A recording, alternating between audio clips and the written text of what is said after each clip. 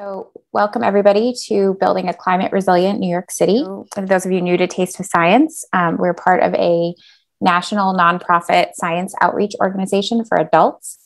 Usually we'd be holding a big in-person science festival in cities across the US, and in some warmer cities, people are doing that outside, inviting you to meet your friendly neighborhood scientists in your favorite spaces. But here in New York, for now, we have several virtual events planned throughout the end of this week. This event is being put on by our New York City chapter. I'm Brigitte Gunderson, the city coordinator for the New York chapter of Taste of Science. And tonight's event is all about the effects of climate change on New York City and how to increase resiliency through science. So before I introduce our first speaker, I wanted to explain a little game that we're going to play during tonight's event. So it's a bingo game, and the boards contain words that our speakers may or may not say at some point during their talks. So each time you hear one of those words, you can mark that square. And if you get 5 in a row in any direction, you win. So to create a board, what you'll need to do is click on the link that I'm going to put in the chat in just a second. Okay, that's the bingo link in the chat. And what you'll need to do is create your own copy of that link. So you can go to File and make a copy, and then give it a second to sort of reload and generate a board for you. And then once you hear a word on your board, you can mark it, you can highlight it, you can strike through, you can bold, whatever works. And if you get 5 in a row in any direction, you can take a screenshot of your board, or you can download the file by going to File, Download, and email it to newyork@tasteofscience.org, which I will also put in the chat. And email us your physical mailing address, and we will mail you a prize. You can also announce in the chat that you got bingo if you get bingo. Okay, so I think we're going to get started with our first speaker. Before we start with the speakers, I just want to remind you, if you at any point have any questions for our speakers, please use the Q&A function in Zoom. Our first speaker tonight is Marco Tedesco. Marco is a Lamont research professor at the Lamont Doherty Earth Observatory of Columbia University, and he's an adjunct scientist at the NASA Goddard Institute for Space Studies. He received his laureate degree and PhD in Italy from the University of Naples and the Italian National Research Council, and he then spent 5 years as a postdoc and research scientist at NASA Goddard Space Flight Center. He moved to City College in New York City in 2008, where he founded and directed the Cryosphere Processes Laboratory. And he then joined Columbia University in 2016, where his research focuses on the dynamics of seasonal snowpack, ice sheet surface properties, high latitude field work, global climate change, and its implications on the economy, real estate, and climate justice. So Marco, if you want to share your screen. Sure. Thanks, Brigitte. And take it away. Yes, I will start in a second, and I'm sharing my screen. Thank you for having me, and thank you for having me again. I will have the pleasure. I hope you can see my screen. Can you confirm? Yes, if you could just go into the presentation. Yes, I just want to be sure that you see the right. Are you good? Yes, looks great. Okay, perfect. Thank you so much for having me. I'm going to start my timer so that I'm sure that I will be on time. And it was my pleasure to be a few years ago, actually more than a few years ago, to the live event. It was very much fun. I hope we're going to be able to transmit some of the enthusiasm. So thank you for inviting me. As you were mentioning, I'm going to try to take you to a journey. And it's also my personal and professional journey. And as you mentioned, I study Greenland, the polar regions, the melting of the ice sheets, sea level rise. And over the past 5 to 6 years, I've been also working on economic impacts, especially with real estate, and ultimately, recently, with the impacts on socially vulnerable populations. So I'm going to try to bring you on some of the work we've been doing and some of the thoughts, especially when it comes to New York City. So when you think about Greenland and Harlem, or places like Miami, the first question that I'd like to, everybody to ask themselves is, what does melting Greenland and people in Harlem or Miami they have in common? If you think not too hard, of course, that their fate depends on meltwater. What does it mean? It means that, of course, the more melting we have on the Greenland ice sheet, the more we will be eroding and removing the ice, which has a lot of implication for our society. But of course, the more meltwater also we have, the more the coastlines will be impacted and the more population will be exposed. And when it comes especially to socially vulnerable populations, the physical risks, they are amplified by the socioeconomic exposure of this class. I wanted to share with you some of the work that we do, some catchy images. This is Greenland. This is a hole through which a superglacial lake, which are lakes that are forming every summer in Greenland because of meltwater drained. You can see people for scale. You see this is a canyon, and there's also another person for scale that is created by the water, the meltwater, surface meltwater in Greenland. And when you think about surface melting, this has been accelerating over the past decades. It's not just that. What does it mean? It means that it's not just the sea level rise is increasing every day, every year, but it's also every year is more than the previous year. You can see from these plots the relative contribution in green from the Greenland ice sheet to the total sea level rise, and in the pale blue, the contribution from Antarctica. Even though we know that Antarctica has been relatively steady until a few years ago, 5 or 6 years ago, we know that from paleoclimate data that Antarctica has been in the past a huge contributor to sea level rise before Greenland, actually hundreds of thousands of years ago. But nowadays, what we're seeing is really, and I'm sorry for the video, it keeps starting by itself. But now we see that Greenland has been accelerating more than Antarctica. So we wait that both giants are going to be contributing to an acceleration of sea level rise, which we are also observing over the next decades.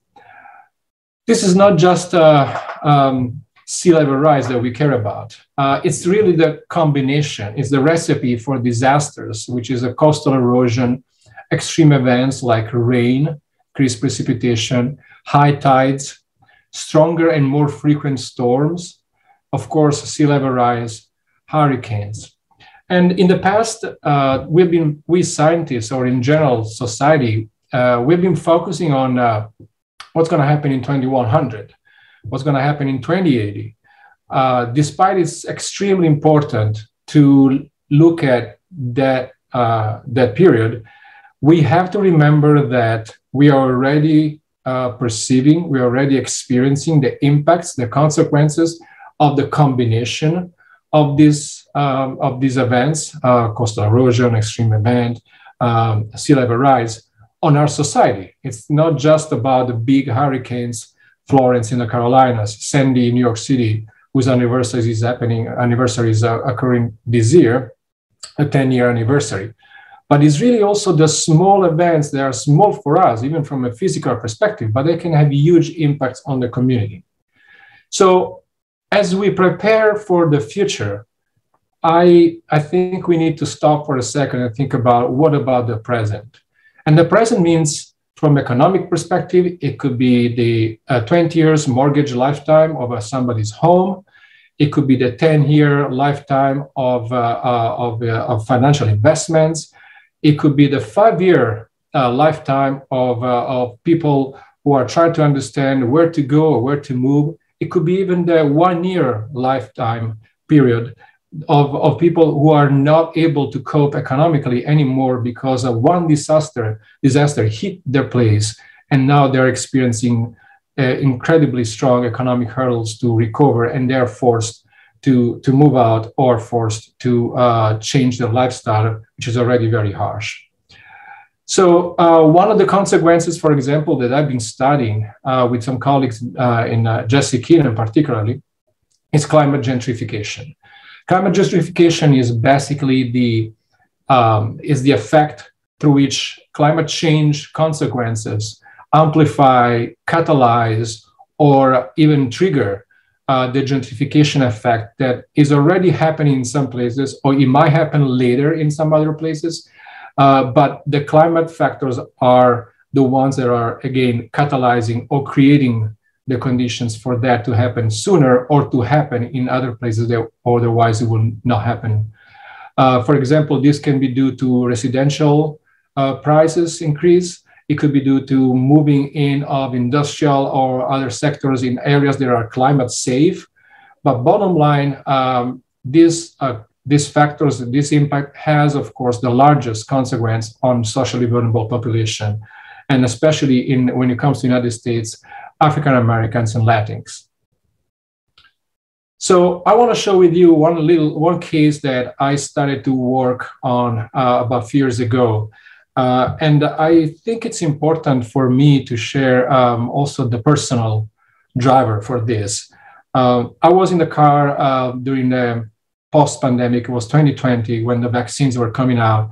And I heard a documentary about people in Little Haiti, about this person called Halba Hernandez, who lives or used to live in a mobile home. And she had been evicted after receiving increase on a rental, and she was living basically $1,000 a month. Her increase her rent went from about $300-400 a month to $800 within a year, and she was receiving eviction after eviction. So she was completely drained financially, emotionally, personally, and everything you can think of. So I decided to keep looking and working more on this aspect, because I asked myself, what can I do in my privileged position as academic to help and to support these communities? And so I started to look more in this Little River case. I developed a data set, which I'm going to talk to you very briefly. But bottom line, the mechanism that you see happening in Little Haiti in Miami, and this is very likely happening in many other places, for sure in Florida. And I'm sure there are many other places where we don't know that it's happening, but it is happening. And what happens there is that developers are targeting inland regions because of increased coastal property exposure over the coastlines, which are historically very applicable for speculation, but now are becoming less and less of interest for new generation of investors, especially.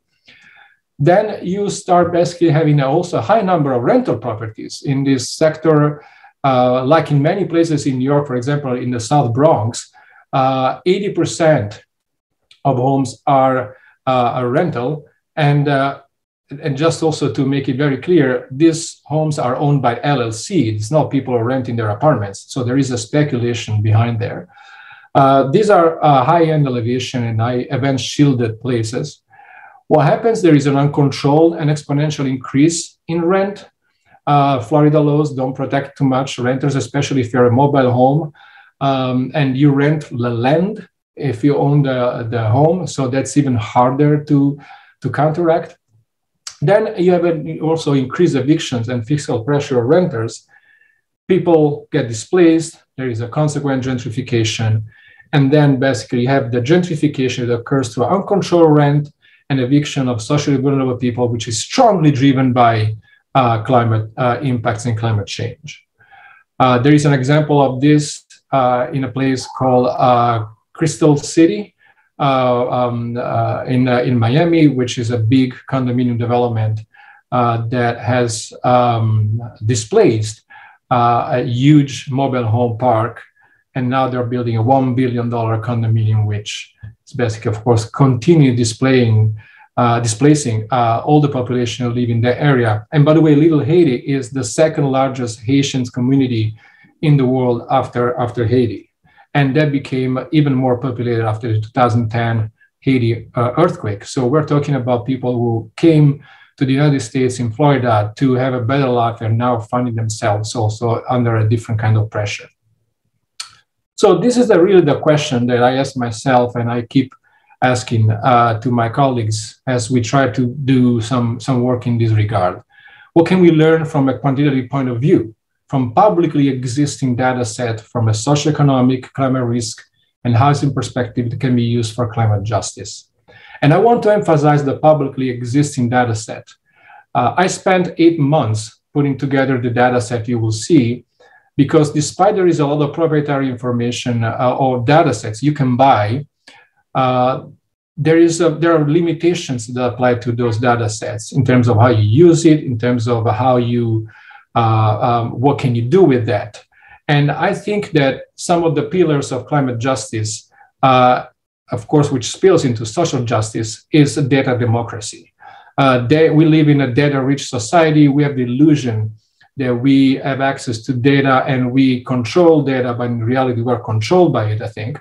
And I think having publicly existing data sets at disposal of those who are in the need of the most is extremely important. So with my colleagues, a group of students at the Data Science Institute and other colleagues, Caroline Hultquist, we put together what I call the CIFER data set, the socioeconomic, physical, housing, eviction risks, which is freely available. It can be downloaded at the link you see. We published a paper on the journal called Environmental Justice.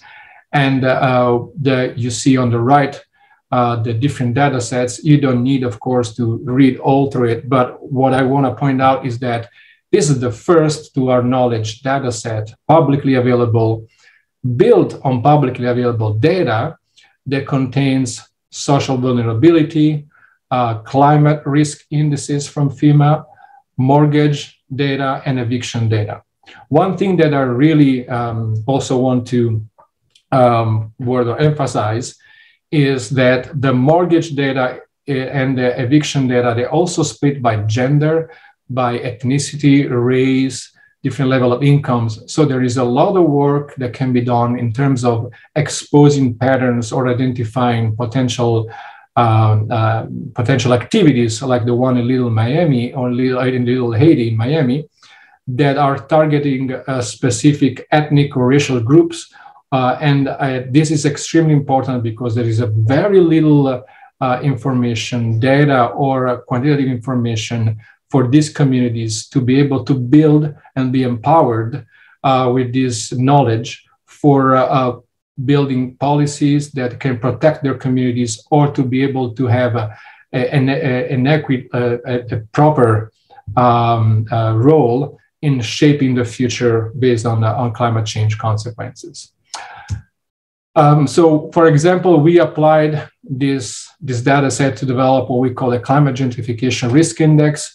And the area you see, the census tract you see, is basically where Little Haiti is. We showed that by combining different indices like the rental index, which account for how much you pay versus how much you make, and how densely the rental properties are in your area, the flood risk index in this case, and what we call the rapid displacement index, which accounts for the movement of people with a certain per capita income or unemployment in or out. So that shows that the tool we developed is really capable of offering the opportunity to identify and monitor these areas and highlight that we find also other areas in Tampa, in Jacksonville, in Florida, and so on. We applied also a similar tool to New York City. In this case, for example, you see the hurricane socioeconomic and vulnerability index for the New York City metropolitan area, the heat wave socioeconomic vulnerability index, and the flooding index. So from here, you can start looking at understanding which are the areas that are more or less exposed.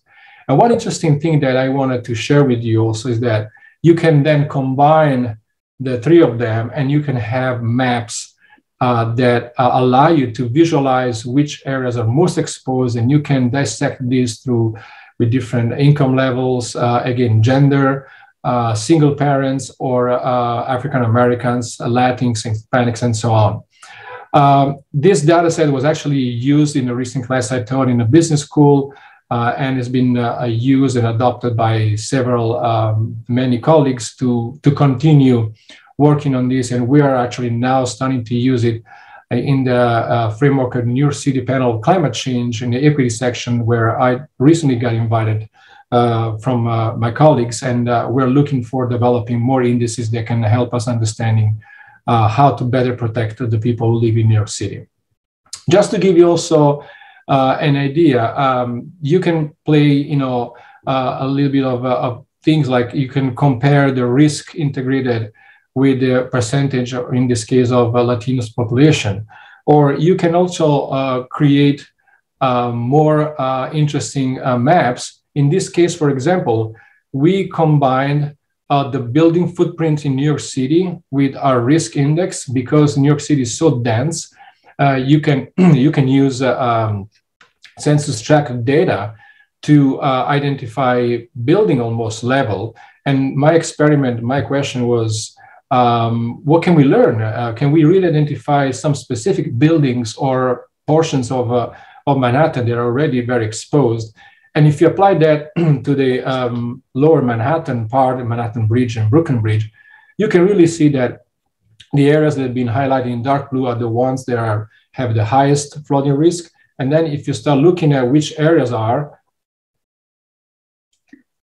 you will see that those areas correspond exactly with the projects that are between the Brooklyn Bridge and the Manhattan Bridge.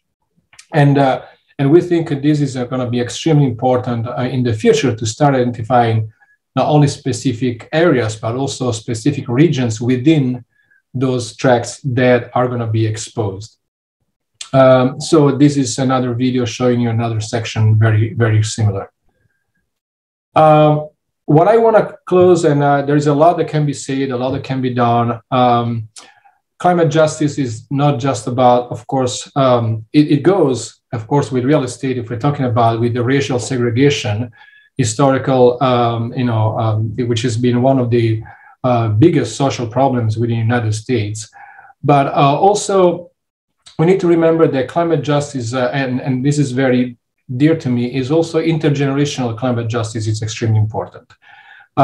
If you look at the redlining maps from the 1930s, in this case is Richmond in Virginia, we know for sure now that the areas where you have higher mortality for heat waves are the areas that were used as redlining in the past. This is because even after the 1930s, and when redlining was abolished, there was no effort in terms of urban planning to improve those areas. And so what happens if you think about the Chicago heat waves in '97 that killed 750 people, most of them were African Americans living in redlining areas. I always think that the people who died in '97, they were kids in 1930. So when you walk around Harlem, when I walk around the Bronx, and I look at all the kids playing around, I think about how much responsibility we do have to be sure that those people who are now kids will not be suffering, and will not be some of those people who will die because they were born in the wrong place. So climate justice in terms of generational issues is extremely important. And I hope that any of you who's interested will be interesting to connect and remember that whatever happens in Greenland, climate change and all the impacts are just not physical impacts, but the socioeconomic impacts are extremely important because everything is interconnected. And thank you again, Brigitte, for having me. And thank you. Thanks, Marco. That was really great. We do have some questions. So the first question is whether you know of any city or if the federal government is working on policies that might help protect against climate gentrification. Well, I know that there was a bill in the city of Miami that they looked at climate gentrification thanks to Jess Keenan's work. I think their conclusion was that they were not able to isolate the effect of climate or on the gentrification. So I think this was also one of the things that really upset me, because it's almost like saying that you need to show that smoking by itself has killed a person, or diabetes or precondition and so on. Of course, we know that's the case, but there are all a series of environmental and preconditions. So and this is also the reason why I wanted to put an effort more on the quantitative solutions and try to empower communities and others and try to come out with these maps that are strongly based on quantitative data to say, look, this is really what happens. These are the numbers. There's really a little to argue. How do we move forward? And how do we just come with the fact that it's not just climate, but climate is a compounding factor. And like in everything, as we create more tension, as we create more pressure on the communities, and as there are pressure also by the speculation related to climate change, these factors are clearly driving some of the gentrification, and that's so. There is no effort so far. Maybe this administration has put so much emphasis on the climate justice and environmental justice. Maybe something will come up. Thanks. The next question is whether you know of any groups or stakeholders that are using your CIFR or CIFR, I don't know how you pronounce it, data set, and whether you know of any victories or wins that have come out of that. CIFR was published only 6 months ago. I received so far about 30 requests for using it, but I'm very excited and humbly happy and proud that we are going to be able to use it in the New York City panel of climate change for the equity section, because that's exactly my goal. That was my idea. So hopefully there will be some victories, but in this regard, I'm organizing here a workshop at Columbia on June 21st about data literacy. And the idea is really to train local organizers, policymakers, and community leaders to know this data set is available, to know these tools are available. And the idea is like, use us as academic experts at your will. Let's make something more horizontal rather than hierarchical. And how do we make people to know that these resources are available for them? So this is extremely important. I guess related to that, there's a comment. Are you familiar with this website, opendata.cityofnewyork.us? Yes, of course. Yes. Yeah. Is there a way of integrating your data set with that? Or I don't know how it works, but. Yes. So I just, Open Data, I hope, the CIFR data set is publicly available. And I've been volunteering, so to say, my time in helping people. My goal is not just to put the data set there and say, use it. My goal is, that's the data. If you have problems, let me know, because the idea is really to make things move forward. We are actually going to integrate the CIFR data set with the data set that New York City released recently about displacement.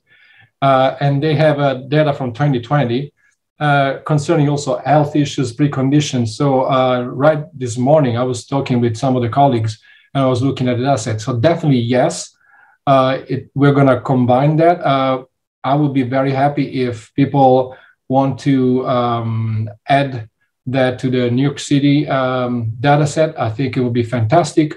I'm very much open to support that. And again, as I say, it is publicly available, and I'm happy to help people understand how to move forward in this regard. All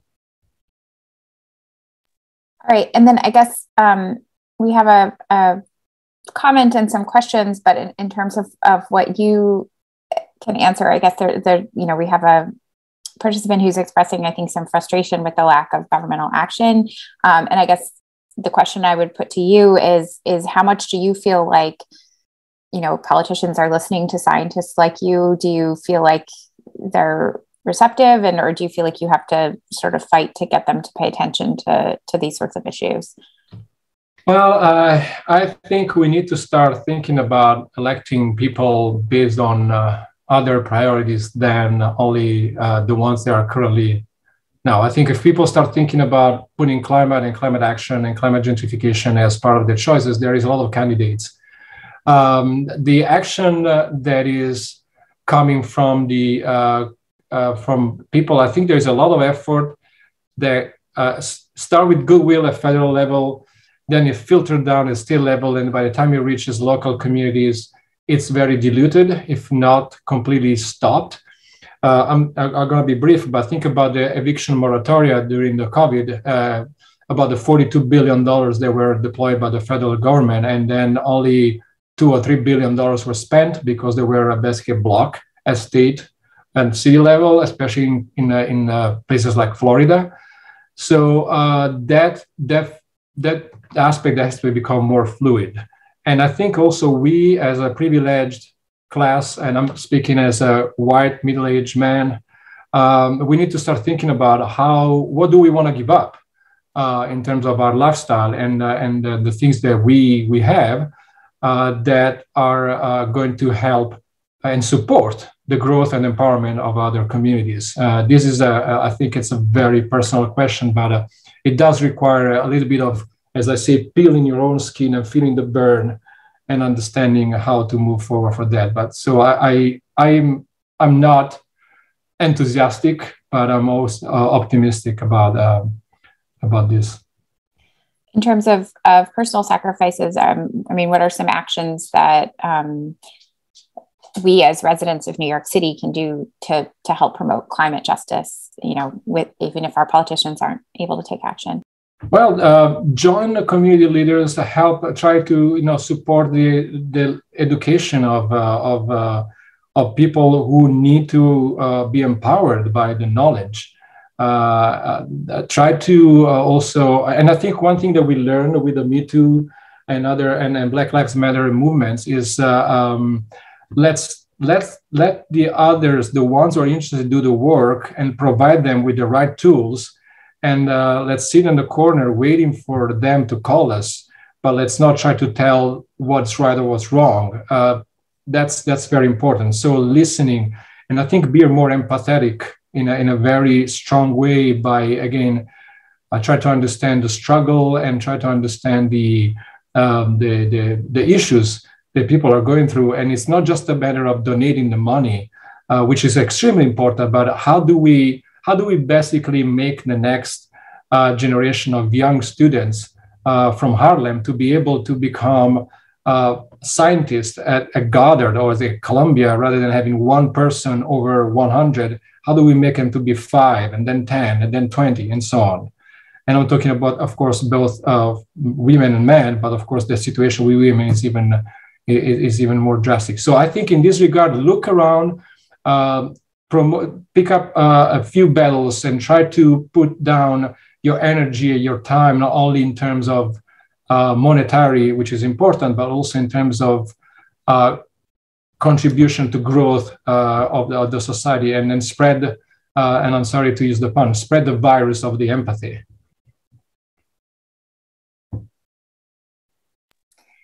That's a good kind of viral spread to have. I think we have time just for one last question for you, which is, does Sefer work, does it work for other cities other than New York City? And if not, is there a way of helping people build tools like this for other places? Yes, Sefer is a continental, it's all United States, including Alaska. So it's a census tract based. So that's available over the entire United States. And my idea was, again, to provide that over the entire country so that we don't discriminate one aspect on another. And again, you can look at heat waves, drought, floods, hail, hurricanes. So depending on the region where you are, you can look at different kind of climate risks. But the idea was really to cover the entire national territory to empower different communities. Okay, just one last really quick question, which I already asked you before, but I thought other people might be curious. Do you want to tell us real quick what your background is? Well, I'm sorry, I mean your Zoom background. Your Zoom background. Oh, okay. My Zoom background is a picture from a helicopter, which I'm happy to move away. That I took over Greenland. It's we were talking with Brigitta, which reminds us of a fractal, it's one of the most beautiful places where I've been, and often Greenland has been a huge teacher for me, because at some point you really need to close the loop, but that's one of the superglacial streams that carry the water that will ultimately end in the ocean and is reaching our coastlines. So that's what you're saying. Thank you so much. Yeah, thank you so much, Marco. That was really wonderful. Yeah, thanks again for being a Taste of Science speaker for a second time. Okay, I think we're going to move on now to our second speaker. Our next speaker is Agata Poniatowski. I hope I pronounced that right. Agata has had a lifelong interest in environmental and conservation projects, and she holds a degree in sustainable development and natural resource management from CUNY, another CUNY connection. As Billion Oyster Project's outreach and engagement manager, she's involved in the Oyster Research Station program, engaging with schools throughout New York City, providing outdoor education opportunities, community engagement, and developing harbor-related informal education curriculum. And she's going to talk to us about restoration through education and education through restoration at the Billion Oyster Project. So Agata, if you want to share your screen, you're already doing that. Great. Take it away. So hello, welcome everyone. Thank you so much for this introduction. So I'm going to be talking about bringing oysters back to New York Harbor. And like Brigitte mentioned, I'm from the Billion Oyster Project. Though she gave me a really good spiel already, and just a little bit about me, I graduated from the CUNY Baccalaureate of Unique and Interdisciplinary Studies, which means that I took classes and courses at Brooklyn College, Baruch College, Hunter College, and Royal Thimphu College in Bhutan. I really enjoy hiking. I own a ceramics studio with my mother, and here are some photos also of me in the field constantly, getting a little too messy for my own good, but it's a really great time. So the Billion Oyster Project is a nonprofit working towards, I should probably start my timer. Sorry. Okay. I also don't want to go over. So, all right. The Billion Oyster Project is a nonprofit working towards restoring oysters into New York Harbor. And what we're trying to do is put 1 billion oysters back into New York Harbor while engaging with 1 million people. And our goal is to achieve these two numbers by the year 2035. And of course, we need your help. So we were founded on the belief that restoration without education is temporary, and observing and learning outcomes improve our help our students improve, their sense of stewardship over our harbor. So like Marco was mentioning, right, like working with people and kind of engaging them with our environment and really truly having them take ownership, steward, and so we can kind of continue this restoration and work towards bringing sustainability, social sustainability to restoration work that we have going on. The crew, Billion Oyster Project designs STEM curriculum for New York City schools through the lens of oyster restoration, and engages urban assembly New York Harbor School students in large-scale restoration projects, collecting discarded shells from New York City restaurants and engaging with the local community. We are engaged with over 75 public and private schools throughout the city. And we have plenty of community scientists joining our work, as well as community-based organizations. So a little bit about our stats. So far, we've restored 75 million oysters across 12 acres of New York Harbor. And these are throughout all 5 boroughs. We've engaged with over 8,000 local students, and we've also diverted nearly 2 million pounds of shell from landfill to our shell collection program, which I'll get into a little bit later. And we've also had about 10,000 volunteers working with us throughout our project and our work as well. So one of the main questions that I always get whenever I do these kinds of presentations is why oysters? And so I'm going to go through why oysters, and then I'm kind of going to focus on the climate aspect of our work as well. So why oysters? Oysters can clear the water and move nitrogen out of it. They can also increase biodiversity in our harbor and the areas that they're restored, and they can protect shorelines from wave action. So I'm going to go through each of these in a little bit more detail. So first of all, we have oyster filtering. So one adult oyster, which is only about 3 inches, can filter anywhere between 30 and 50 gallons of water in a day. So that's just an enormous and unthinkable amount of of water. And oysters will be filtering as they eat. So when they are eating, they're clarifying the water and removing pollutants like nitrogen. And this is the most important. Nitrogen is very important in marine ecosystems because in excess, nitrogen can actually trigger algal blooms and deplete the water of oxygen and create dead zones. So nitrogen, is really bad in our ecosystem. And one thing to note about our system in the city is actually that we have something called a combined sewer system. Before I get to the next slide and talk about that, I just want to point out here with the arrow that you could actually see the oyster opening up and filtering. I know that most people only see oysters on a half shell on their plate. So I just wanted to show off what they look like when they're alive and filtering this water as well. So what's in our water? Oysters are going to be filtering our water. And so that can include pollutants from industrial waste that's been there for quite some time. The guanis is a very infamous example, but they're cleaning that out. But there's also wastewater from your toilets, from your laundry, from your showers, from your dishwasher. So the system that New York City has designed for sewage was designed way back for far less people than are living here right now. And so what happens is when you flush, when you take a shower, anything that goes down your pipes is going to go into one big pipe, and it's going to head over to a water treatment plant. On a bright sunny day, this is not a problem. However, on a rainy day, when we get about 1/10 of an inch of rain, it can actually trigger a combined sewer overflow. And what that means is that the amount of water coming from the buildings as well as from the storm drains is too much for the system to handle. And so what we have is an outflow. So the combined sewage from your building, as well as the combined, the rain flow and the rain that you're getting on the street, which also can include the litter that you see on the street pooling up in the different areas where you see the storm grates, all of that is going to end up into our harbor. So we estimate that about 27 billion gallons of water or combined sewage is going to be discharged through this system every year into New York and from New York City. And New Jersey also contributes a very similar amount. So our harbor is very, I would say, overwhelmed with this. And one of the main factors also of our sewage coming from our restrooms is going to be nitrogen.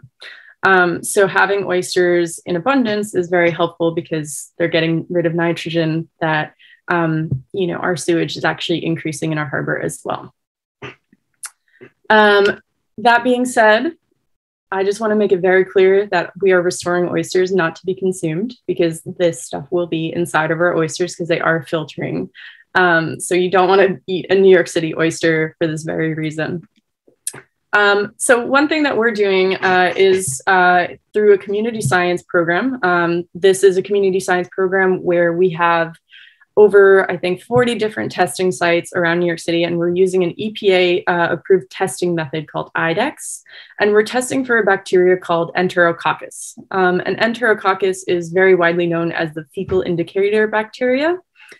So a sample of 100 millimeters will be taken from different sites that have waterfront access, whether you wade into the water with your dog, maybe at Brooklyn Bridge Park, or you're a very avid kayaker over at Pier 84, or you just want to know, what's going on in your local waterfront. Is there more discharge happening maybe in lower income communities versus Brooklyn Bridge Park and, all those different areas. So we want community scientists to actually collect from their area and deliver those samples.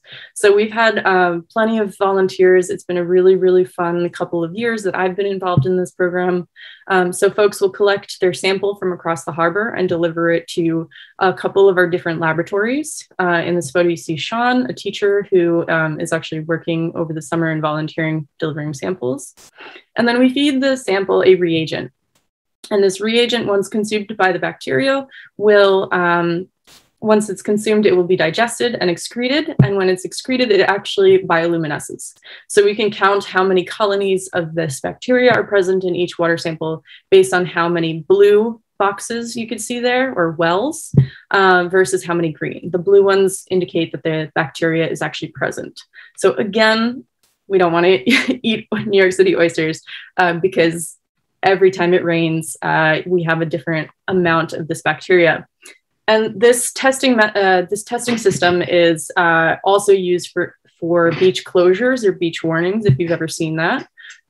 So a beach closure will be anything that you see on this chart in red. Anything that you see in yellow is a beach warning that, you know, the Far Rockaways or Coney Island or anywhere else will tell you just be warned, or beach closures, again, are the red ones. And the green ones indicate that the water is okay to swim in. So that being said, you're more than welcome to check out our results. These are open to the public. You can scan the QR code here. And I know the screen is super tiny, so if you're interested, feel free to check this out. But this whole line or this block of red that you see on the screen is actually from a hurricane that there was last summer, so, or a superstorm. I don't know what the government decided to call it, but yeah, so just so that you guys can see how that affects all the different sites we have in the harbor. Okay, third, habitat and biodiversity. This is probably one of my favorite things. I'm an environmental educator, so every time I get to touch a critter and, you know, hand it to a student, it's probably one of my favorite experiences. So anytime I work with oysters, I'm always incredibly excited about showing off the different creatures that actually live around our harbor. So I want to play a game of a little bit of I Spy. So I just take a second and look at this photo. This photo is of a tank setup we have, or we had at the Williamsburg Field Station, which is our storefront location for public engagement. And we placed oysters along with other things that we found in one of our cages into the tank directly, just to see, you know, what kind of life we could find. So first of all, we have, of course, our oysters. And I don't know if you noticed, but there's actually a fish here attached to those oysters on the right side. Then we have a barnacle. We also have some tunicates next to that barnacle. We have some red algae. We have an anemone. Lots of people don't know that New York Harbor actually has lots of different anemones. Then we have some green algae. We also have a goby hiding underneath the shells there. And then we also, not pictured exactly in this image, but this was taken around the same time. We have these things called isopods and amphipods. They're essentially the roly-poly-oly, or the base of a food web. And these guys will live among our oyster reefs as well. And then we have a cunner. So I don't know if you see here on the left side, there's a cunner who's hiding between, you know, the cage itself and some of the agar sponge that's growing there. Then we also had some shrimp in this tank. And then what was really amazing for us to see is that we found a nuri branch, or a sea cucumber in our cage as well, or sorry, in our tank as well. So oysters are going to provide lots and lots of habitat and space for creatures to live over time. So the more we add to our harbor, the more creatures we're going to see. Now, I hope all of you are familiar with this movie, but I'm going to talk about this because it's also very cool. So oysters can help with shoreline protection. So oyster reefs can protect New York City from wave damage, not necessarily storm damage, because people think of flooding immediately when you think of storm damage. And oysters can't protect anyone from flooding, but what they can do is act as a breakwater. So if you have a large enough oyster reef, they can actually slow down the waves that are coming towards the shoreline. So I'm just going to play this clip and kind of talk through it a little bit. So in this clip, Moana is leaving the island. The water is very calm on one side. And then, of course, here you see the waves are breaking. So why are the waves breaking so far away from the shore? This is actually because, and you'll see in a second, when she falls out of the boat, there is a coral reef. And this coral reef is acting as a breakwater for these big, big waves that are coming towards the island. So when she falls, you actually see the reef here. So oysters actually provide very similar protections. So if a reef is large enough, you can actually have an area where the wave is breaking before it hits the shoreline. So again, oysters won't be able to help with flooding, but they will be able to, you know, help decrease the size of the waves that are coming towards the shore. All right. So now I want to talk about climate. So I want to be very, very upfront about this. As the effects of climate change become more clear and cities like New York City become increasingly urbanized, people continue to look for a very quick fix. Now, oysters are not at all a one-stop shop for tackling climate change. However, combined with man-made barriers and changes in human behaviors, oyster reefs offer a powerful natural tool for building and scaling resilience. So again, they are not the one-stop shop for solving any climate things related, not solving anything directly related to climate change, but they can help with mitigate some of those issues. So I've already started to talk a little bit about shoreline protection. So climate change is one of the reasons that our work needs to scale with urgency. At just 33 feet above sea level, New York City is extremely vulnerable to the effects of climate change. Historically, oyster reefs played a very big role in protecting our shorelines, but the natural barrier was wiped out and we can't really rebuild it at the pace that matches the projected sea level rise. So we have a project called the Living Breakwaters, which I'll get into in a little bit. But this is an example of a project that we can kind of scale up from something that was a small initiative to something that's much bigger that can actually help with this impact of wave action on shorelines. So in this image here, you can see a smaller model that was hosted in the New York Historical Society of what this shoreline is going to look like. Again, this is micro, it's very small. Each one of these little blocks is going to be about 4 tons, if I remember correctly. So it's going to be very big. And it's going to be on the southern tip of Staten Island. So again, I don't have too much time to dive into it as much as I'd like. So I just put a QR code here to a very great article about it.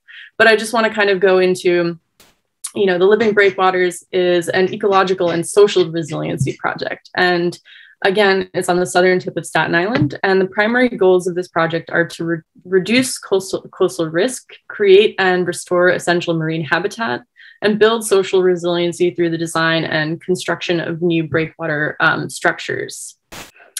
So those are some examples when it comes to, actually shoreline protections. So here we have another program that kind of increases the amount of shell that we divert from landfills to our project. So in 2015, Billion Oyster Project started a shell collection program, and we were giving restaurants the opportunity not only to divert the shells from landfills, but also reclaim a valuable resource to New York Harbor. And again, we've almost received about 2 million pounds of oyster shell. And this is kind of incredible, and I'll tell you why. So wild oysters, unlike you see them in restaurants, they actually grow in clusters. So I know all of the images I've showed you so far are going to be oysters in a cluster, and there's multiple of them growing on one shell. And that's because in nature, that's actually how oysters grow. They'll be clustering and growing on top of each other. So here in this illustration on the bottom left, you'll actually see 2 adult oysters just next to each other growing, and they grow in these 3D fashion, or in a 3D fashion. And when oysters are about 2 or 3 years old, that means that their gametes are going to be stronger. They can kind of reproduce actually from a very young age, but their gametes are not going to be as strong. So about 2 or 3 years is usually the time period when oysters, gametes are going to be most successful. So at that stage, oysters will release a sperm and egg into the water. And the sperm and egg is actually at the mercy of the tides and the currents. But if they do meet each other, they create a larva. And this larva is a free swimming Dellinger, which means that it is the only swimming stage of an oyster's life. And it will swim around, again, mercy of the tides. This oyster larva is not a strong swimmer. And it will actually try to essentially smell, for lack of a better word, places where it could find calcium carbonate, which is shell. And then it will stick to the shell and put its foot down, literally the thing that it was using to swim. It'll put its foot down, and that will go through a metamorphosis, and this foot will become the biocement that sticks the oysters together. So in this way, these oysters are creating this 3D structure, again, that are going to be filtering the water. So each one is going to be filtering 30 to 50 gallons of water, while in this 3D structure, providing so much habitat and homes for other organisms. So again, I said almost 2 million pounds of shell. Each shell individually can house about 10 to 20 adult oysters on it. So something that I can hold in my hand can filter between 500 and 1,000 gallons of water within the 24-hour period. So our shell collection program is super important, not only for reducing the amount of shell that's going to waste in the trash, but also because we're creating this kind of full cycle. And what's really amazing about this, again, I don't have as much time as I'd like to dive into this, but I do want to mention that we are working on a bill with a West End secondary school where we would hopefully soon be eligible for a tax credit, or not we, but restaurant partners and whoever it is that's donating the shells would be eligible for a tax credit for recycling their shells. So this is a drafted bill. It's still in the works, but this is a really exciting process, especially because you can think that this would be a home for 10 to 20 oysters in the future. Great. So, you know, earlier we mentioned education through restoration. So beyond just softening the blow of powerful waves and that are threatening our waterfront, oysters will maintain a healthy ecosystem by filtering water around them and fostering a home for this biodiversity. Oysters also offer a very amazing social solution to climate change. And Billion Oyster Project is providing hands-on opportunities for local communities and school children, all the way from school children to retirees, to acknowledge the realities of climate change and actively adapt to them. So here I've, you know, popped some photos in from just the last 2 years, even during COVID. Working between, you know, kindergarten students to the Brooklyn Children's Museum, even on boats with the New York Harbor School students, and really just getting involved, hands dirty, with oysters in the water so that students can become the stewards of their own harbor and feel empowered to become scientists and feel empowered to take a stand to support, you know, climate change in the future. So I don't have too much time. I know I'm a little over, so I also wanted to mention we do have a really nice developing community-based science programs, one of which includes wild oyster surveys, which helps us understand the where wild oysters are actually surviving and thriving. And then we have a couple of different ways you can get involved, whether it's through volunteering, donation, maybe visiting a restaurant so the shells can get donated, or helping me monitor oysters around the harbor. So you can always visit our website and check out some more information and photos on our Instagram and so on. And I'll be happy to take some questions. Great. Thank you so much, Agata. Following up actually on that last point that you made that about people getting involved, if somebody did want to volunteer with Billion Oyster Project, how would they do that? And what are people able to do, you know, if they don't have experience in this kind of science? Yeah, so we have volunteer days.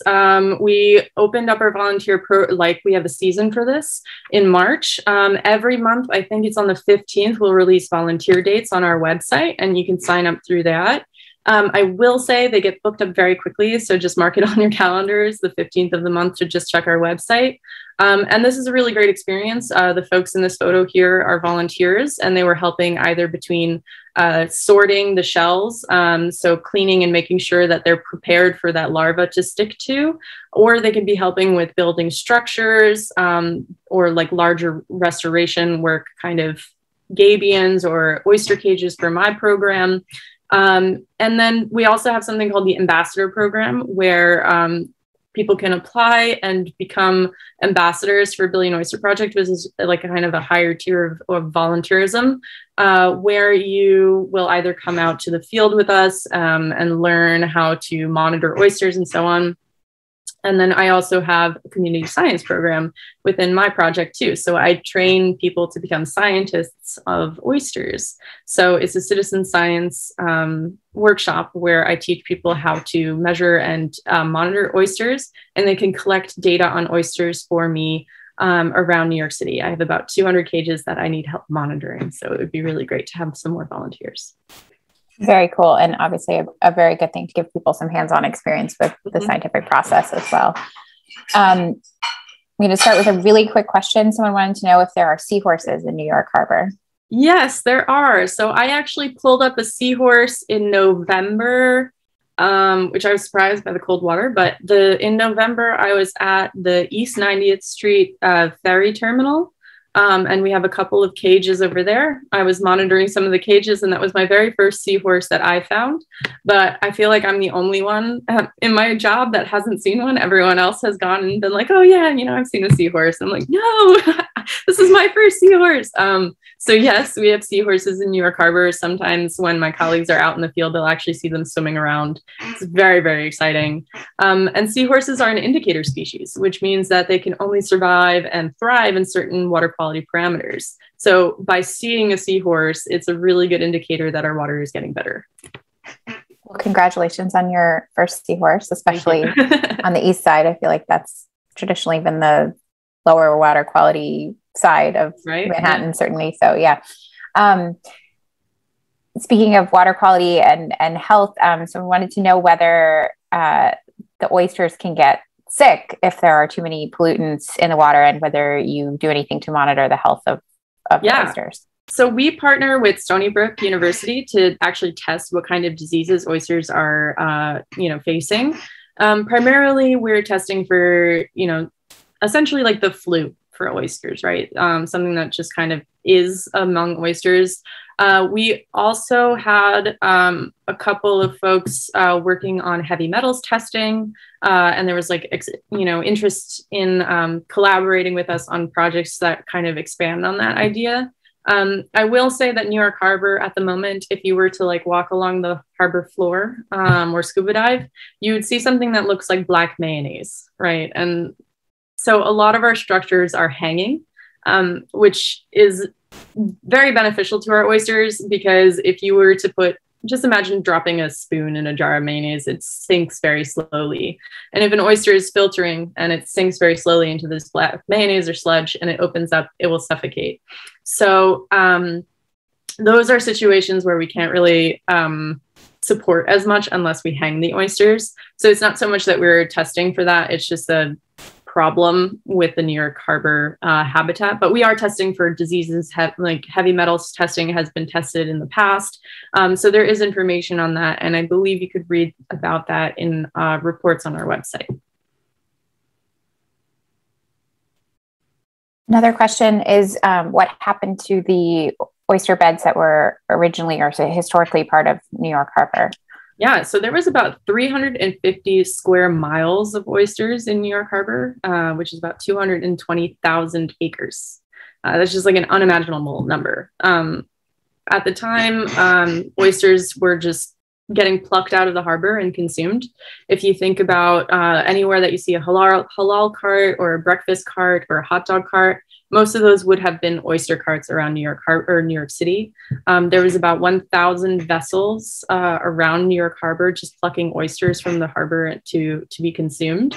But at the same time, where the city was pouring millions of dollars into the oystering industry, we also started to pour our sewage into the harbor. So over time, whether it was through massive pollution from industry, sewage, or overfishing, the oyster population was completely decimated. So it's actually considered functionally extinct in New York Harbor, which means that the species, the eastern oyster, it exists outside of New York City and it's fine. And you could find it all the way from Canada down to Florida. But in New York City, it needs some support to kind of thrive and survive. So that's kind of also, a really important part of our work. Okay, and then we have a question about your work with students. Do you find that they're, surprised about how much the waterways of New York affect them and how closely connected they are? Yeah, it's so fun. Handing a student a crab for the first time and letting them just absolutely freak out. Watching students go from, oh my God, it's muddy, it's gross, to actually really just kind of having to beg them to get the oysters back in the water. They're just so excited about it. So one of the things I'd love to mention is that we have an annual symposium. This is a symposium where students actually will present research about what they've been doing about oysters all year round. So in the past years, we had about 250 students participating with like 75 different projects that they've submitted. And what's really amazing about this is that they're educating us. You know, we are a small nonprofit and we're also learning. We've been around since 2014. And we've had projects where students are either redesigning our cages because their specific site has a lot of wave action. So they put springs on it to make sure that it doesn't bounce around. Or we've had students that are doing a little bit more advocacy work. So I mentioned the bill from the West End Secondary School, but we've also had students that are learning about the CSO problem, the combined sewer system problem. And even though that they're further inland, one student had started to collect all of the garbage that was just on his street. And they started to build a sculpture in their front yard out of the garbage and had pamphlets informing the folks on their street that all of this stuff is going to end up in the drain, which will then end up in New York Harbor. So even though the student was so far inland, he still could connect to what, you know, his local environment is going to affect New York Harbor. And that's like probably one of my favorite projects I've actually ever seen at a symposium. Very inspiring. Yeah, it sounds like you guys are doing great work all around. I want to thank you so much for taking the time to speak to us this evening. And, you know, if anybody has any questions for Agata in the future, I think you can probably put them in the chat and maybe she'll be able to answer them. Okay. Thanks so much. And we're going to move on now to our third speaker, Richard, if you want to turn on your video. So our third and final speaker is Richard Roark. He holds a master's in landscape architecture and community planning, and he's a partner at Olin Studios. Richard's work spans a range of scales and typologies focused on expanding the civic capacity of the landscape. His projects have included the competition-winning design for Hunts Point under the Rebuild by Design initiative, the new U.S. Embassy in London, Dilworth Park in Philadelphia, and he's currently helping lead the development of the Los Angeles River Master Plan, which is a new unified vision for the 51-mile corridor to reconnect the river to the diverse communities of LA County and to one another while addressing significant flooding risks along the river corridor. So, Richard, if you want to go ahead and share your screen, hopefully that will work. Okay. Hey, everybody. I am going to take a quick drink. It's always a good idea. Yep, we can see your screen. Take it away. Thanks very much. All right. So yesterday was a big birthday for landscape architecture, and it's totally my goal that everybody achieve climate bingo in this final presentation. The interesting thing about Olmsted, you probably know him for Central Park, among many other parks. Pick your city, and I guarantee you there is a Frederick Law Olmsted work nearby. He coined landscape architecture, but he did so many other things. He was this super polymath that was not actually great at finding careers for a while, but he was a journalist for the Proto-New York Times. He wrote some novels. He was a farmer. He was a civil engineer. And then ultimately, he became what he coined as a landscape architect. And he was really wrestling with some profound issues that probably don't have as many things that you think of when you think of landscape. You think about, oh, nature, restoring, your health to being in a natural place, but and also just beauty. But he was really responding to the context of a nation that was tearing itself apart. The Civil War happened basically a few years after the Central Park Commission was won, and then he joined the union effort to lead the Sanitary Commission, and so all the medical logistics that was being done by this guy, and he was also, before the Civil War happened, he was really freaked out by the amount of division in the country, both in terms of class and how cruel humans could be to one another. And he was trying to figure out, well, what is the solution? And he went to England, and he went to this place called Birkenhead Park, and he saw people of every station in life, in highly stratified England, engaging with each other and connecting. And he's like, oh my God, this might be a solution. So he looked at parks and places not just as nice to haves, but he was actually trying to figure out how to solve big social problems and economic problems and environmental problems, because this is also when the cholera epidemics were raging in our densest cities. And so a big work like the Back Bay Fens in Boston as part of the Emerald Necklace, that was his work trying to figure out what to do with sewage. So it's amazing, really, all the things this guy was thinking about. And when look at the work to do today, in some ways, I'm just thinking as like, okay, back then they had, we were intensely divided, lots of anti-immigration rhetoric, terrible environmental problems. He invented a whole profession to deal with it. So now I'm asking, it's like, well, what can we do to do more? And I've had the opportunity to do work from what I call LA to LA, from Ile de Jean Charles, Louisiana, to the LA River, and really encountered some profound problems that I'm not necessarily going to say that I know the answers to, but they're the things that I think we all need to be thinking about for the future in the context of the climate crisis. Ile de Jean Charles was really about understanding a community that had lost all the protective wetlands around it, much the way that Agata was talking about, the protective power of oysters, the protective power of wetlands around Louisiana was lost.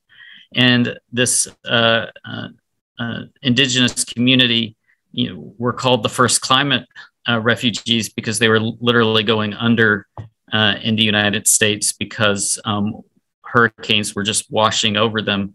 And we had to look at relocating them and what retreat really meant and how devastating an experience it was. And then the LA River, it's such a painful thing where you have a river that was totally transformed to concrete and lost much of its ecological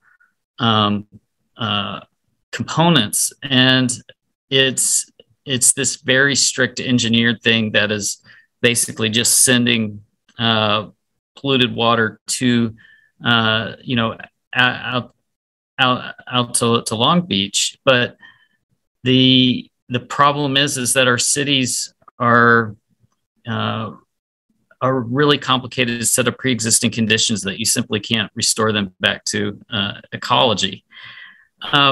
Working on different projects is you wind up really trying to think and project about the future. And I kind of drew this cartoon. I've been practicing drawing faux New Yorker cartoons, but this is this scientist just taking a guess between the different ways things could go. Do they go to Paris? Do they go to melting the glaciers? Do they go to, the most terrible things that we could do to ourselves with the different levels of heat increase due to the contribution of heat warming gases. And this has really been something that I've been struggling with in Puerto Rico, a place that has gotten twice as many hot nights as it did since the 1960s. It's you're already seeing sea level increase. The waters are warmer, and the storms are getting more intense, although the rainfall overall is less. And those are all the contradictions of climate change. Seas are higher, less rain, but bigger storms. Just all sorts of weird things start happening. and things that I didn't know about, really delving into understanding climate change and where things could go, was no one in the media, I feel like, is really breaking down what the different projections mean. We like to hear it, it's one number and it's going one way, but there's really multiple paths, and they have very complicated identities behind them, but they're almost like a terrible role-playing game where a shared socio-economic pathway leads to a certain amount of heat generated, which causes a certain amount of global warming. And forever, I was like, okay, but which ones are more likely? Which ones are less likely? And pouring through IPCC 6, and then how do we translate this into a conversation that everybody can have? So the Paris Climate Accord that keeps temperatures closer to their historic condition was known as the Shared Socioeconomic Pathway 1, which is they called it this complicated thing because it was about what we do as a society leads to how much warming we have. If we're not having too many wars, if we're not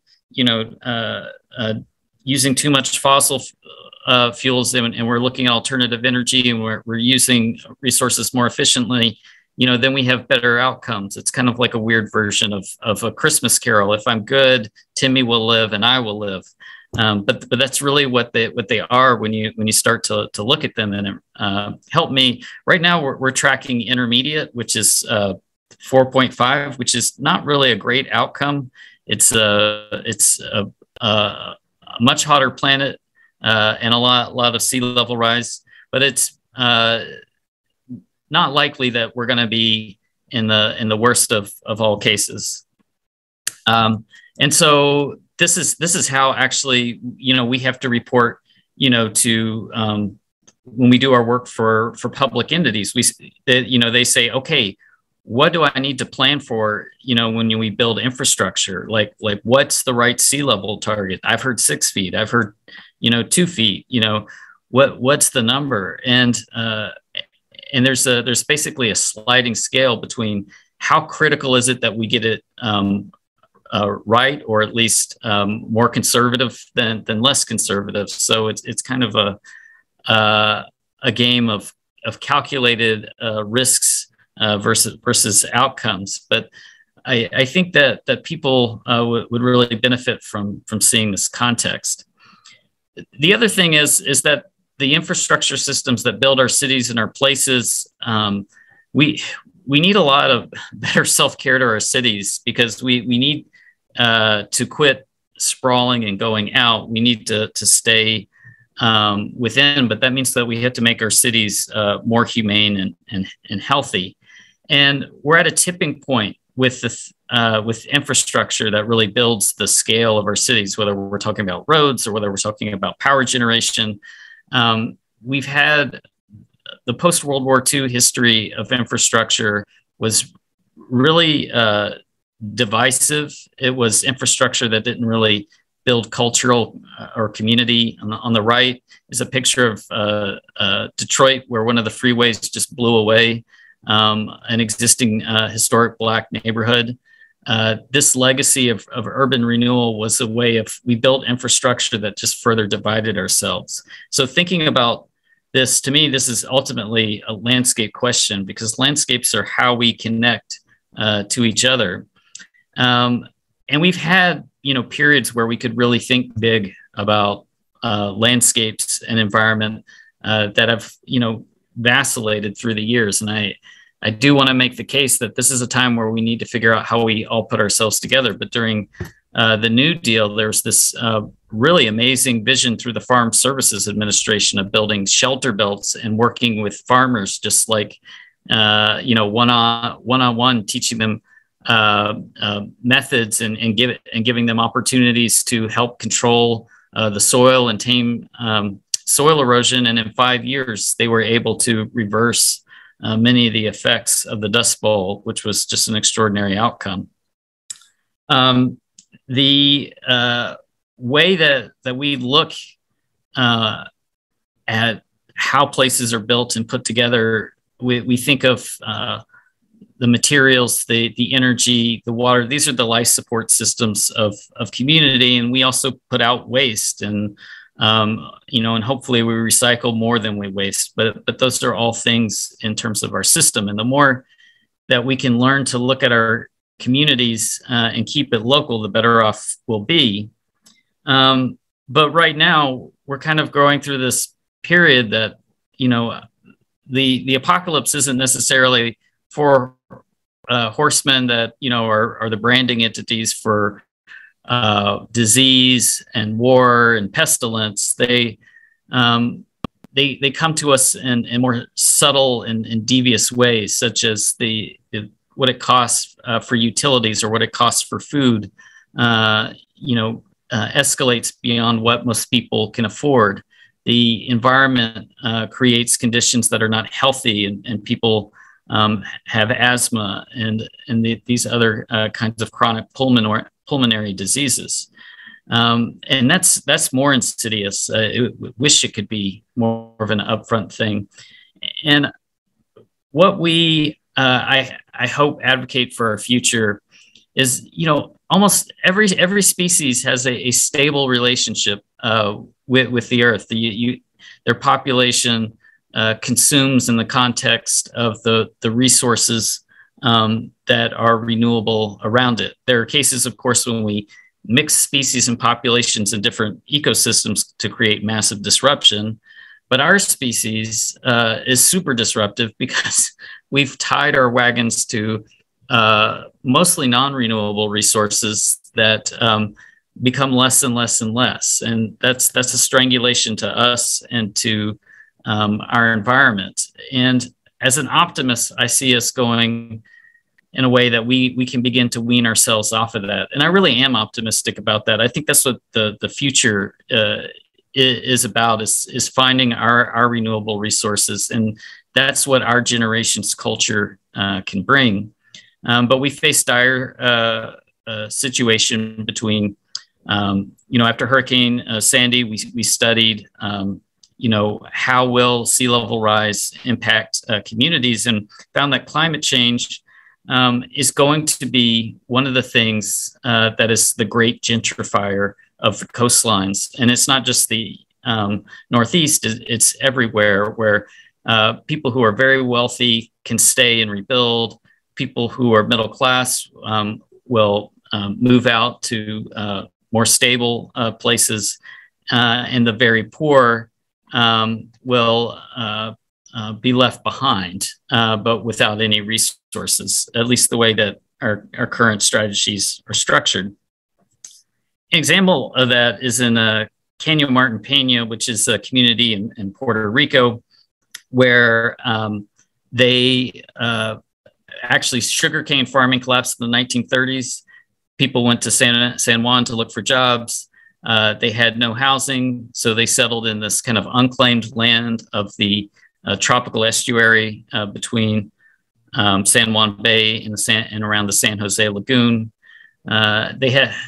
We've been working with them for the past couple of years to develop a plan that copes with sea level rise and does a very fine-scaled relocation of housing, and has built in a model of measuring sea level rise to understand where the impacts are going to be.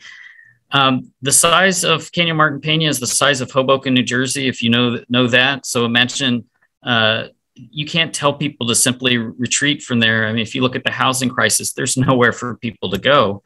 So they have a very innovative model of a land trust organization that is going to build houses that can't be taken by gentrification, because the land trust will have price controls on the housing and the agreements with the residents who have been there locally.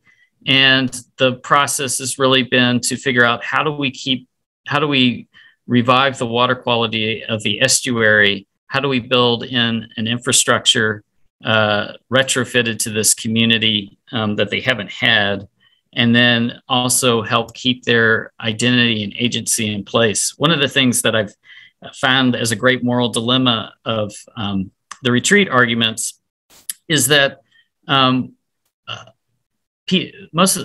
of the people who wound up settling in areas that are flood prone or other climate risk prone is because they were given nowhere else to go, and they weren't allowed to build and settle elsewhere, and they built a strong community identity there.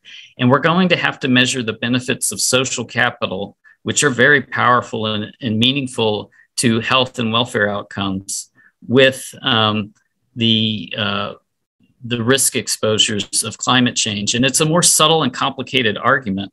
And of course, we don't want to be expanding where people, build in vulnerable areas. We need to be incentivizing where people can live in the healthiest areas. But we haven't had, I think, the nuanced conversations about this. Another fundamental problem is that we carry these romantic visions of nature that I call the three bears. One is the submission of nature, which I call the bear rug. Two is a kind of fear of nature, where we have to eliminate a problem, which is the bear break-in. And then the third is we have a kind of absurd relationship with nature that is well intended, but not really how nature wants to work. And I call that the bear hug. An example of that is along the Los Angeles River. Many people badly want to see the steelhead salmon return, the southern steelhead salmon return to the LA River. Historically in Southern California, it had this relationship with the river systems where it would be born in these shaded creek shallow areas, and then it would make its way down the river stream to the estuary of the bay, and then it would go to the ocean, and then finally it would return back. But that, place doesn't exist anymore. What exists is water that moves faster than those fish can move upstream. And there are 1 million people living within a half mile of the Los Angeles River. And so the water that's being contributed to it is no longer, you can't have a restoration pre-settlement benchmark for species. So what we've done is we've looked at ways to make the river healthier and the watershed overall healthier, and looked at ways that life can engage the river through these strategic platforms that connect both people and nature to parks and to certain crossing areas. But we're also not turning back the clock, because if we did, we would have to depopulate Los Angeles. And this comes to the science of things. Living systems are built from those powerful substrates that are there, the mineral and chemistry and the life support that's in the soil from the mycorrhizae, giving rise to vegetative systems, giving rise to insect and pollinators, and then to larger scale fauna. It's all dependent on that kind of base chemistry of relationships. So when you build cities, if you're changing the microclimate because it's hotter overall, if you're displacing the amount of species and having a lot of humans as an introduced species, and the moisture profile is changing because it's more impervious and water moves through it faster, and the surface is made out of a chemistry that's mostly alkaline, you can't expect it to be the same thing as the natural world. Even if you fix, a few square feet of it, you can't say that everything is fine, because it's all connected. This is an example of what the urban city system looks like. So what I'm advocating is that we recognize the ecology of cities, that we need to clean the water of them. We need to find the species that work with them. We need to make it self-care for humans and concentrate ourselves there, and make these kind of urban habitats for ourselves. And I think New York is just an incredible habitat that should live and thrive and be more. I like to work in places that are banged up and re-envision life for them. Like Hunts Point feeds 22 million people. It's a working waterfront. It's a working community. And we tried to propose a working ecology and flood protection for it. It's currently not flood protected. It managed to miss the worst of Hurricane Sandy, but it's only a matter of time. This is one of the greatest food supply centers of the tri-state region. And we proposed a way to both make the water healthier, support the billion oysters, and to protect from future floods. Another thing that I like to look at is waste. How do we transform our waste into something living and vibrant? Working with glass and food compost to build soils, because I don't want to be borrowing soils from other places. We just opened up Sojourner Truth Park, which was a landscape that was mined as an industrial site for over 200 years. And now it is a recovering ecology that can tell us, about climate change, because it's not a precious, intact piece of nature. It's a piece of nature that we are cultivating and bringing into a better future. And I think that's where we need to go. And that is why science is awesome. And I thank you for your time and just letting me just empty it all out. But it's both a social thing as much as it is any calculation. Thanks so much, Richard. That was a really great perspective. And I think you never know when you plan these events, how well the different talks are going to fit together. But tonight, I think worked out really well. We do have some questions for you. So the first one is, in a lot of the sort of case studies that you presented, it sounded like there was very, place-specific factors that you needed to take into account. Involving a lot of investigation of the local environment and, innovations, but are there larger infrastructure lessons that we can implement, sort of on a larger scale rather than having to go, all these projects sound wonderful, right? But do we really have to take this localized approach, or, are there sort of more less custom options that we can use to really protect infrastructure and restore coastlines? I think there's some kind of like basic tenets that I think can be applied everywhere. Is that one? I think the solutions are local and custom because that's how we function at people and at the community scale. But I think the transformative factors are, how do we get our cities to be cooler? How do we minimize the amount of what I'd call exurban development, which is kind of piecemeal, fragmentary development? With respect to infrastructure, we really need to optimize towards concentrated transportation networks. That would be a fundamental kind of federal solution and shift, and that may mean more viable trains and public transportation systems than we've had. They will be fundamental towards carbon reduction, but waste is super local, so it needs local solutions. That's why glass has very little recycling happening to it, because to have it be reprocessed cost effectively, you have to separate it by color, and you have to have a reprocessing plant nearby, and there's very few mass producing glass areas per city and place. So turning glass back into soil was a kind of novel idea to make it hyper local, as well as food compost. Take those two things and you're dealing with 26% of the waste of any municipality anywhere. Getting your cities cooler overall and finding an urban forest that works for where you live is fundamental in terms of, one, both the quality of life of making things shadier and cooler, but also doing something about water quality at scale. So some solutions are local, and then some solutions to climate are large federal structures in terms of specifically transportation and energy production. Sort of following up on that glass and compost, we have another question.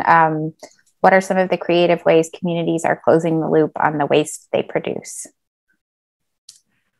I think that recycling needs reinvention. It is right now something that has been harder to make a local thing, but in Philadelphia, there's a great nonprofit called Bottle Underground, where they look at collecting glass and they make art pieces with it. They make new servingware out of glass, and they turn that into kind of a bespoke product. I think that when we look for green jobs, one of the fascinating things about waste is that in the Northeast, it's costing us about you have the collection side, which is usually city workers, and how much it costs per ton to collect garbage on that side. But let's say it costs $100, and then the disposal and tipping fee of that waste, is say another $100 to $150. So like $250 per ton just goes into storing or burning material. But if we put that same amount of money towards finding a second life for that material stream, that is, I think, a next major endeavor. And actually, I guess I realized that one good example of local waste recycling is the oyster shell thing that Agata talked about. So absolutely, it's a very specialized case, of course, but. And the rise of food composting. I mean, that is becoming a huge thing. And again, that is a ridiculous, huge portion of our landfills is food waste. That should never happen. Unfortunately, in New York City, as part of the COVID-related budget cuts, they stopped doing curbside compost pickup in most places, which I find unfortunate. But hopefully that'll come back soon. I don't want to get too political here. Okay, I think I'm mindful of time, so I think we'd better wrap up. So I want to say thank you to Richard and to our other speakers this evening, Marco and Agata, who unfortunately have had to drop off the call, but I want to thank them, and thank you to all of our audience and to the other New York City Taste of Science volunteers, Catherine, Vic, Rosemary, and Samira, who all helped to make this event happen. We hope you guys enjoyed this event. As a reminder, if you have a completed bingo board, you can either screenshot it or you can download it and send it to newyork@tasteofscience.org, and make sure to send us your address as well. And selected winners will get mailed an actual physical piece of Taste of Science swag. In addition, because we're not having in-person events, we've sort of lost our biggest source of income. So if you feel so inclined, you can give us a donation at tasteofscience.org. There's a donate button on our homepage. And I also just want to remind you that this event is just one in a series of events. They've been going on for the last about week and a half, so we're getting towards the end. But for example, there will be a trivia night this weekend, and so you can find out more about all of that on our homepage, tasteofscience.org. We really hope to be back to doing in-person events in New York City this summer. So stay tuned and sign up for our newsletter, and you'll be informed as soon as that happens. And finally, we'll post a video of this event to our YouTube channel, along with links to all of our speakers so that you can continue to follow their work or maybe follow up with them. I know some of you had some additional questions. So thanks, everybody. We hope to see you in person at a bar somewhere in New York City soon, and have a great night. Bye.